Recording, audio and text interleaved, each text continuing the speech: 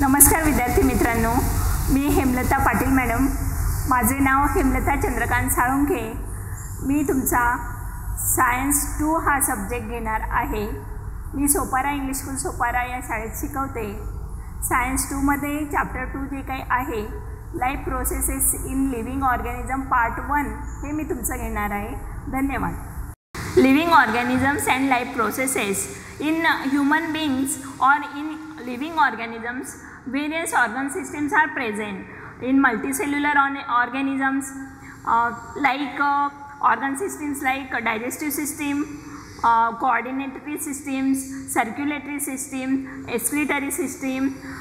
Various organ systems are present in human beings. तर human beings मध्ये different types of systems ह्या present असतात आणि ह्या systems ज्या काही वर्किंग करत असतात ह्या कंटिन्युअसली वर्किंग करत असतात.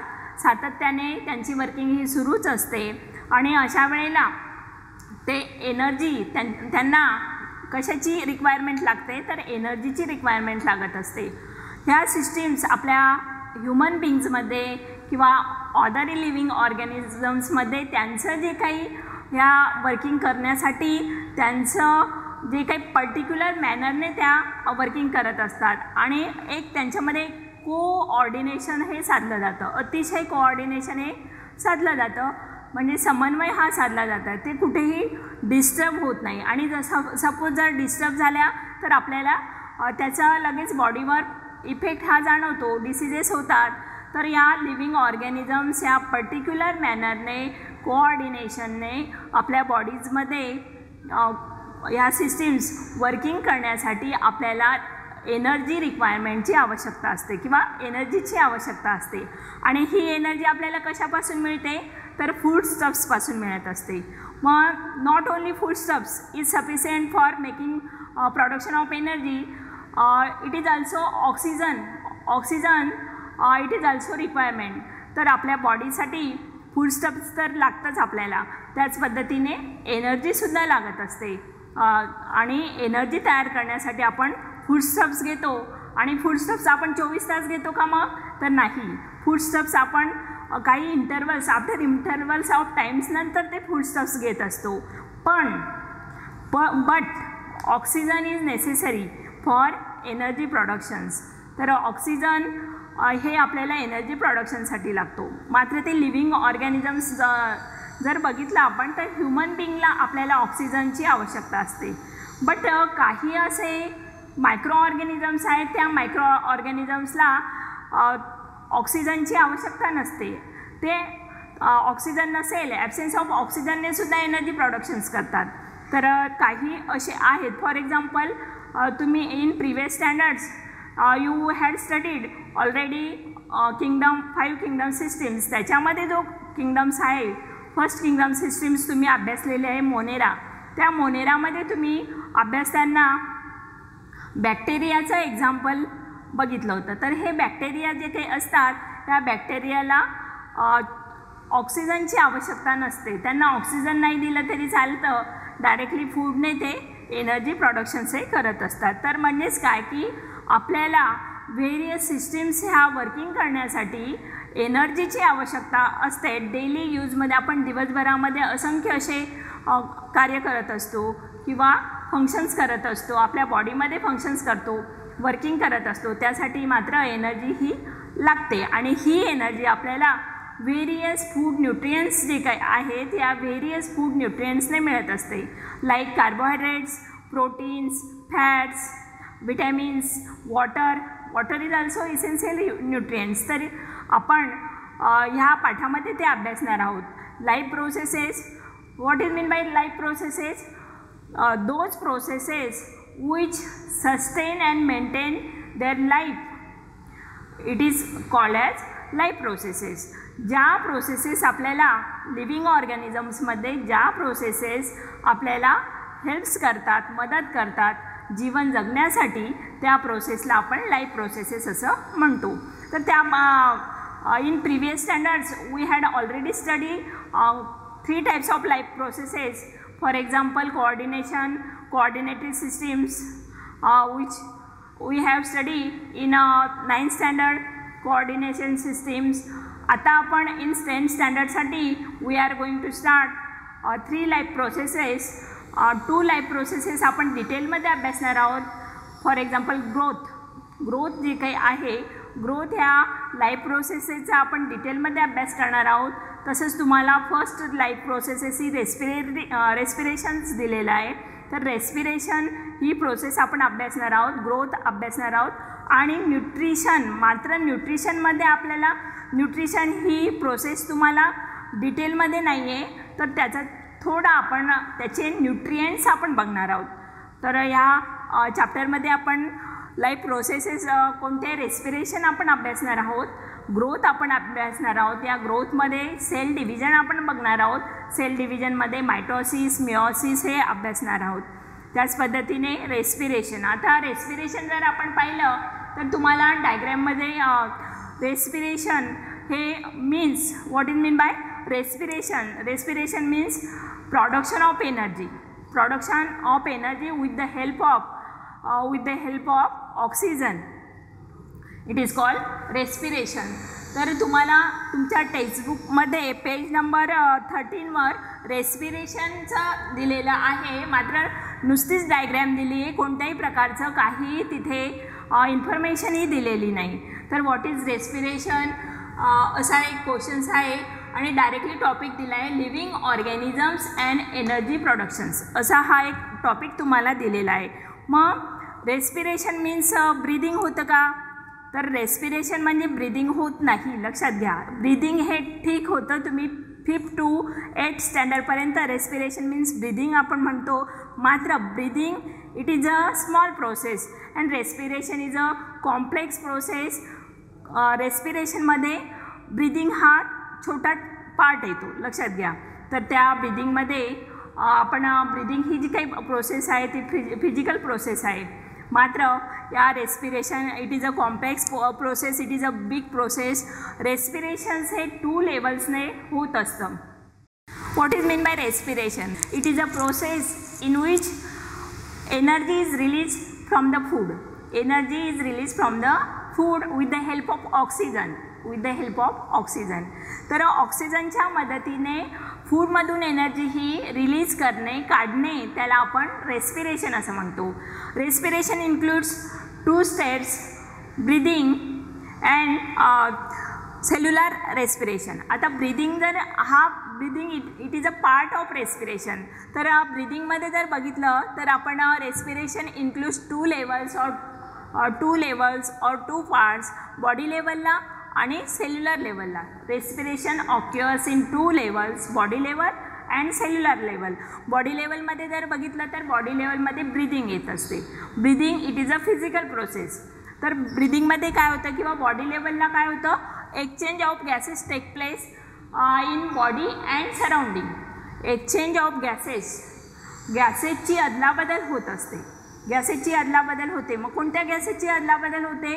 Oxygen and carbon dioxide. Body levels and cellular levels. Body levels means breathing, it is a physical process. Body levels occurs in body and surrounding. Body and surrounding मध्ये ही breathing ही घडून येत असते. It is a physical process. मग physical काय आहे की याच्यामध्ये body and सराउंडिंगमध्ये relation येतं. काय रिलेशन येतं तर body levels ऑक्युअर्स body and surrounding means exchange of gases take place in body levels. Exchange of gases take place in body levels म्हणजेच की गॅसेस जे काही आहेत या गॅसेसचं अदलाबदल होत असते. कुठून कुठे तर बॉडी आणि सराउंडिंगमध्ये रिलेशन्स आहे किंवा बॉडी अँड सराउंडिंगमधून गॅसेसची अदलाबदल होते, एक्सचेंज होत असतात. मग कोणते gases? Oxygen and carbon dioxide. Oxygen and carbon dioxide. And cellular लेवलला आता सेकंड आहे सेल्युलर लेवल. तर रेस्पिरेशनच्या 2 लेवल्स आहेत. पहिली लेवल बॉडी लेवल आणि सेकंड लेवल आहे सेल्युलर लेवल. सेल्युलर लेवलमध्ये काय होतं? It is a chemical process and it is also internal process. Body level it is a external process. Cellular level it is a internal process. या internal process का internal process आहे ती कारण ती सेलमध्ये घडून येत असते. सेल्युलर रेस्पिरेशन हे सेलमध्ये घडतं. सेलमध्ये म्हणजे कुठे? मायटोकॉन्ड्रियामध्ये घडत असतं. तर सेल्युलर रेस्पिरेशन जर आपण बघितलं तर सेल्युलर लेवलमध्ये सेल्युलर रेस्पिरेशन हे घडत असतं आणि सेल्युलर रेस्पिरेशन घडत असताना आपण जे फूडस्टफ्स घेतो, फूडस्टफ आपण जे काही डिफरंट फूड्स आपण दिवसभरामध्ये घेत असतो after intervals of time, breakfast, lunch, dinner, तर या पद्धतीने फूडस्टफचं ऑक्सिडेशन होत असतं. फूडस्टफचं ऑक्सिडेशन होतं म्हणजे फूडस्टफ्स R oxidise and making energy rich compound or energy rich molecules are called ATP, adenosine triphosphate molecules. हा आपल्याला या सेल्युलर रेस्पिरेशनमध्ये मिळत असतो, आपल्या बॉडीमध्ये, आपल्या सेलमध्ये तयार होतो. तर सेल्युलर लेवलला फूडस्टफ जे काही आहे फूडस्टफचं ऑक्सिडेशन होत असतं इन प्रेझेन्स ऑफ ऑक्सिजन और in absence of oxygen. Absence of oxygen म्हणजेच कुठे, तर बॅक्टेरियामध्ये. तसंच आपल्या याच्यामध्ये सुद्धा होत असतं. सपोज WBCs आहेत, RBCsमध्ये जे काही आहे, जेव्हा आपण ट्रॅकिंग करतो, हार्ट ट्रॅकिंग किंवा एखाद्या माउंटवर जातो तेव्हासुद्धा काही मसल्समध्ये अनएरोबिक रेस्पिरेशन आपण घेत असतो, तेव्हा आपण नंतर ते अभ्यासूया. मात्र सेल्युलर रेस्पिरेशनमध्ये फूडस्टफ जे काय आहे त्या फूडस्टफचं ऑक्सिडेशन होतं with oxygen, presence of oxygen और ॲब्सेन्स ऑफ ऑक्सिजन. तर लिव्हिंग ऑर्गॅनिझम्समध्ये, मात्र इथे ह्युमन बिंग जर आपण बघितलं तर ह्युमन बिंगमध्ये ऑक्सिजन प्रेझेंट असतो आणि प्रेझेंट ऑफ ऑक्सिजनच्या सानिध्यामध्ये फूडस्टफचं ऑक्सिडेशन होतं. फूडस्टफ्स आर ऑक्सिडाइज.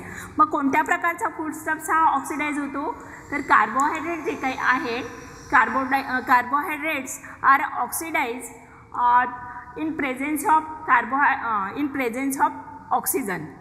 of oxygen. तर या पद्धतीने सेल्युलर लेवल जर बघितलं आपण, सेल्युलर रेस्पिरेशन्स ऑक्युअर्स इन 2 मेथड्स. त्याच्या 2 मेथड्स आहेत, aerobic respiration and anaerobic respiration. मात्र याच्यामध्ये आता carbohydrates it is a rich source of energy molecules. तर आपल्याला सगळ्यात जास्त न्यूट्रिएंट्स कोणतं आहे एनर्जीचं, तर कार्बोहायड्रेट्स आहे. आधी कार्बोहायड्रेट्स आहे आणि नंतर मग फॅट्स आहे, फॅट्स नंतर प्रोटीन्स आहेत. तर आपण डिफरंट एनर्जी मिळवण्यासाठी फॉर एक्झाम्पल ब्रेकफास्टला, लंचला, डिनरला जे आपण फूडस्टफ्स घेत असतो इंटरवलने घेत असतो, मात्र ऑक्सिजन आपल्याला कंटिन्युअसली लागत असतो, लक्षात घ्या. तर कार्बोहायड्रेट्समध्ये सर्वात जास्त एनर्जी आहे आणि आधी कार्बोहायड्रेटचं ऑक्सिडेशन होतं. Carbohydrate oxidise to make energy productions to obtain energy from carbohydrates because it is a rich source of energy nutrients. म्हणून कार्बोहायड्रेट्स आपण घेतो. कार्बोहायड्रेटचा स्मॉल मॉलिक्यूल जर बघितला तुम्ही कार्बोहायड्रेटचा, तर तो ग्लुकोज आहे. ग्लुकोज बिस्किट तुम्हाला माहिती असेल. तर carbohydrates it is a complex compound. हा कॉम्प्लेक्स कंपाऊंड आहे. याच्यामध्ये आपण याचा न्यूट्रिएंट्समध्ये जेव्हा आपण अभ्यास करणार तेव्हा कार्बोहायड्रेट्स बघणारच आहोत. मात्र इथे आपण रेस्पिरेशन करताना सेल्युलर लेवलला जर आपण पाहिलं तर carbohydrates R oxidise to obtain energy with the help of oxygen. And कार्बोहायड्रेटचा small molecule आपण जर घेतला, याचे स्मॉल मॉलिक्यूल जर घेतला तर तो ग्लुकोज आहे. आणि ग्लुकोजचं मग कार्बोहायड्रेटचा ऑक्सिडाइज करतो म्हणजेच नेमकं कार्बोहायड्रेट हा कॉम्प्लेक्स आहे. मात्र आपण जेव्हा अन्न घेतो त्या अन्नाच्या घासमध्ये आपण च्युइंग मेथडने स्मॉल अमाऊंटमध्ये त्याचे तुकडे होतात आणि नंतर आपल्याला ब्लडमध्ये आपल्याला ग्लुकोज जे काही आहे स्मॉल मॉलिक्युल्स ऑफ कार्बोहायड्रेट्स त्याला आपण it is non as glucose. तर या ग्लुकोजचं ऑक्सिडेशन होतं. Glucose R oxidise and forms or making many ATP molecules. ATP molecules it is a rich source of protein. It is a rich source of protein. ATP means adenosine triphosphate molecule. तर हा एनर्जीचा rich source आहे आणि ते आपल्या मायटोकॉन्ड्रियामध्ये तयार होत असतं. म्हणजेच काय की बॉडी लेवलला रेस्पिरेशन हे 2 लेवल्सला घडतं. तर या बॉडी लेवलला आणि सेल्युलर लेवलला. बॉडी लेवलला फक्त काय होतं, it is a external process, it is a physical process. Y physical? Because of exchange of gases take place in body and between body and surroundings. तर सराउंडिंग आणि बॉडीमध्ये. मात्र सेकंड जे काही आहे सेल्युलर लेवलला जेव्हा रेस्पिरेशन होतं तेव्हा फूडस्टफ्सचं ऑक्सिडेशन होतं. फूडस्टफ्स R oxidise to form many rich compound of ATP molecule और रिच सोर्स ऑफ एनर्जी. तर कार्बोहायड्रेटचं ऑक्सिडेशन होतं म्हणजे ग्लुकोजचं ऑक्सिडेशन होतं. आणि ग्लुकोजचं ऑक्सिडेशन आपण पुढे बघणार आहोत. तर त्याच्यापासून आपल्याला ATP मिळतं. तर सेल्युलर रेस्पिरेशनच्या 2 मेथड्स आहेत. तर 2 मेथड्स म्हणजे कोणत्या मग? Aerobic respiration and anaerobic respiration. Aerobic respiration, आता एरोबिक रेस्पिरेशनमध्येच मग glucose R oxidise in 3 steps. ते आपण पुढे बघणार आहोत. तर aerobic respiration and anaerobic respiration हे सेल्युलर रेस्पिरेशनच्या 2 मेथड्स आहेत. मग aerobic respiration means release of energy from the फूडस्टफ्स. जे आपण अन्न खातो या अन्नामध्ये जे काही कार्बोहायड्रेट्स मॉलिक्युल्स आहेत, कार्बोहायड्रेट्स मॉलिक्युल्समध्ये जे काही ग्लुकोज आहे, ग्लुकोजपासून आपल्याला एनर्जी मिळवणं, फूडस्टफ्सपासून एनर्जी रिलीज करणं with the help of oxygen, त्याला आपण म्हणतो aerobic respiration. With the presence of involve oxygen. इथे ग्लुकोजचं ऑक्सिडेशन होत असताना ऑक्सिजन हा इन्व्हॉल्व होतो. तर त्याला म्हणतात aerobic respiration with the help of oxygen. Oxygen हा एरोबिक रेस्पिरेशनमध्ये ऑक्सिजन हा प्रेझेंट असतो, लक्षात घ्या. तर aerobic रेस्पिरेशनमधून release the energy from the glucose मॉलिक्युलचं oxidation होतं आणि त्यापासून आपल्याला एनर्जी मिळतं. मात्र with the help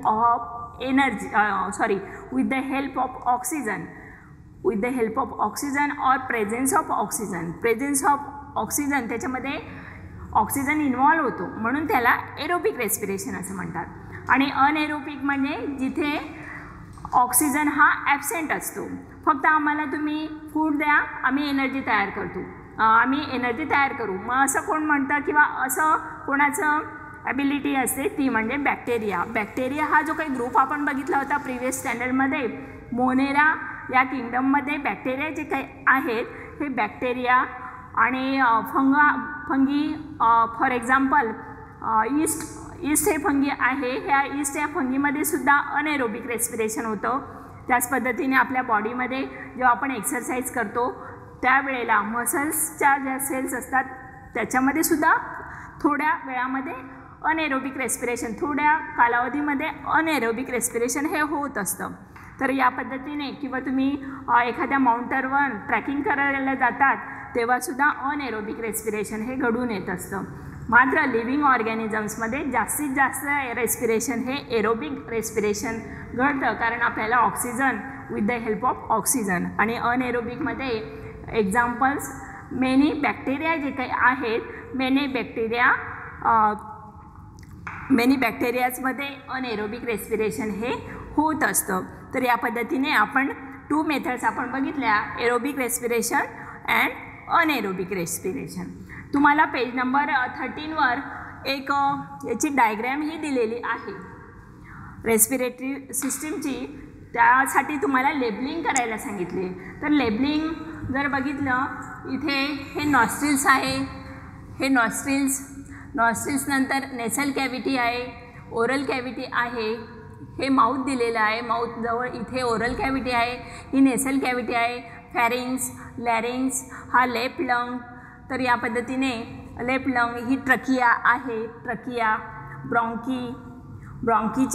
bronchi R divided into small branches R called ब्रॉन्किओल्स. त्याला म्हणतात ब्रॉन्किओल्स. हे ब्रॉन्किओल्स आहेत आणि या ब्रॉन्किओल्सला छोटे छोटे त्याच्या ब्रॉन्किओलच्या एंडला स्मॉल बलून लाईक स्ट्रक्चर हे तुम्हाला दिसत असेल, तर हे स्मॉल बलून लाईक स्ट्रक्चरला अल्व्होली असं म्हणतात. तर रेस्पिरेटरी सिस्टीमची ही डायग्रॅम्स ही दिलेली आहे. आणि हा खाली जो मसल्स शीथ आहे, मसल्स पार्ट्स आहे किंवा मसल्स शीथ जी काही दाखवलेली आहे, या मसल्स शीथला डायफ्राम असं म्हणतात. तर it is contract and relax. तर यामध्ये कॉन्ट्रॅक्शन अँड रिलॅक्सेशन हे होत असतं जेव्हा आपण ऑक्सिजन एक्सचेंज ऑफ गॅसेस, जेव्हा एक्सचेंज होतात गॅसेसचं, ते एक्सचेंज ऑफ गॅसेस होत असताना त्याच्यामध्ये डायफ्रामसुद्धा काय होतो, कॉन्ट्रॅक्ट आणि रिलॅक्स होत असतो. तर या पद्धतीने तुम्हाला एक डायग्रॅम्सही दिलेली आहे पुस्तकात, मात्र ती अस्पष्ट अशी आहे आणि म्हणून मी इथे ती काढलेली आहे. तर रेस्पिरेटरी सिस्टीमचा air R passes through nostrils, air R passes through nostrils.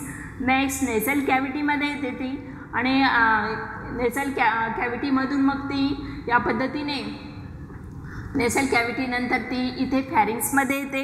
Air R pass into pharynx, next into लॅरिंग्स, लॅरिंग्समध्ये येते.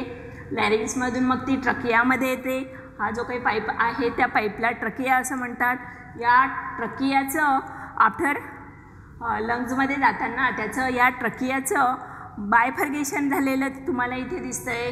बायफर्गेशन होऊन ह्या टू ज्या काही वॉल्स या दिसत आहेत, या पाईपचं बायफर्गेशन होऊन या 2 हॉल्स ज्या काही दिसत आहेत, या 2 हॉल्समध्ये मीन्स ब्रॉन्की, एका याला ब्रॉन्की असं म्हणतात. या ब्रॉन्कीनंतर या ब्रॉन्कीचं पुन्हा डिवायडेशन झालेले स्मॉल स्मॉल ब्रांचेसमध्ये डिवायडेशन हे झालेलं आहे. या स्मॉल ब्रांचेसला ब्रॉन्किओल्स असं म्हणतात.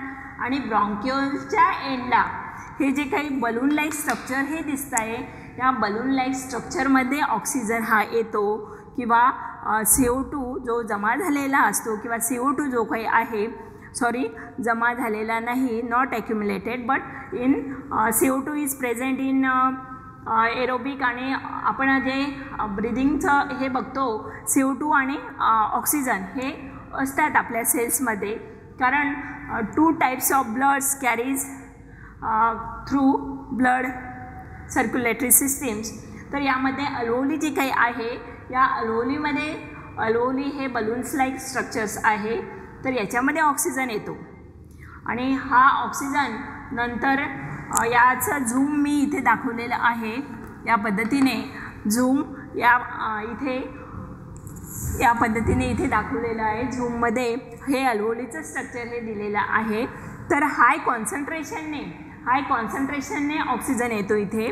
These अल्व्होली the passes of oxygen take place and these अल्व्होली R zoom in the sides. तर अल्व्होलीचं हे स्ट्रक्चर्स तुम्हाला इथे दिलेलं आहे. या अल्व्होलीमध्ये ऑक्सिजन हा हाय कॉन्सन्ट्रेशन्स टू लोअर कॉन्सन्ट्रेशन्सकडे येतो. म्हणजे सराउंडिंगमधून हाय कॉन्सन्ट्रेशन्सने तो आपल्या अल्व्होलीमध्ये येत असतो, लोअर कॉन्सन्ट्रेशन या पद्धतीने. आणि ह्या इथे ही कॅपिलरीज ही दिलेली आहे आणि ह्या कॅपिलरीजमध्ये exchange of gases take place. इथे गॅसेसचं एक्सचेंज होत असतं. ज्या पद्धतीने हायर कॉन्सन्ट्रेशनमध्ये ऑक्सिजन इथे आलेला असतो आणि तो कॅपिलरीजमध्ये या पद्धतीने कॅपिलरीजमध्ये येतो, तेवढ्याच प्रेशरने इथे जो काही CO2 आपल्या सेल्समध्ये तयार झालेला असतो, हा CO2 तेवढ्याच लेवलने हायर कॉन्सन्ट्रेशनकडून तो लोअर कॉन्सन्ट्रेशनला येतो, अल्व्होलीमध्ये येतो.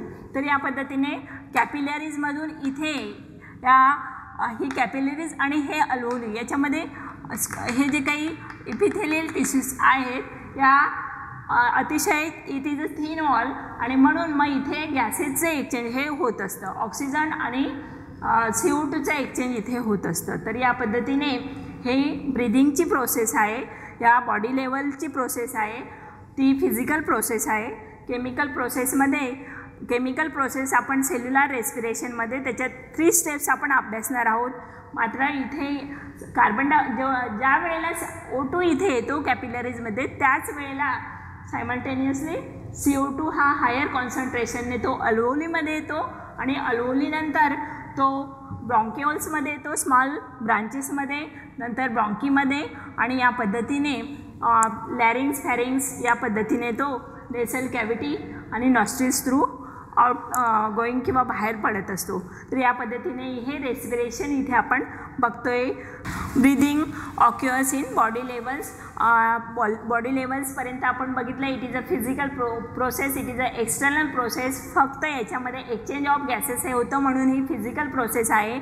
आणि सेल्युलर लेवलमध्ये मी तुम्हाला सांगितलं की सेल्युलर लेवलमध्ये फूडस्टफ्सपासून आपण रिलीजिंग एनर्जी करतो. एनर्जी आपल्याला फूडस्टफ्सपासून काढायची असते आणि with the presence of oxygens आपण अभ्यासलं. नंतर सेल्युलर रेस्पिरेशन्स ह्या 2 मेथड्सने आपण बघितल्या, एरोबिक अँड अनएरोबिक रेस्पिरेशन्सने. तर अनएरोबिक रेस्पिरेशन्स आपण नंतरचा टॉपिक अभ्यासणार आहोत. मात्र एरोबिक रेस्पिरेशनमध्ये ग्लुकोजचं ऑक्सिडेशन्स हे 3 स्टेप्सने घडून येत असतं. त्या 3 स्टेप्समध्ये ग्लायकॉलिसिस, PCA cycle, electron transfer chain. तर ह्या 3 स्टेप्स आता आपण बघूया.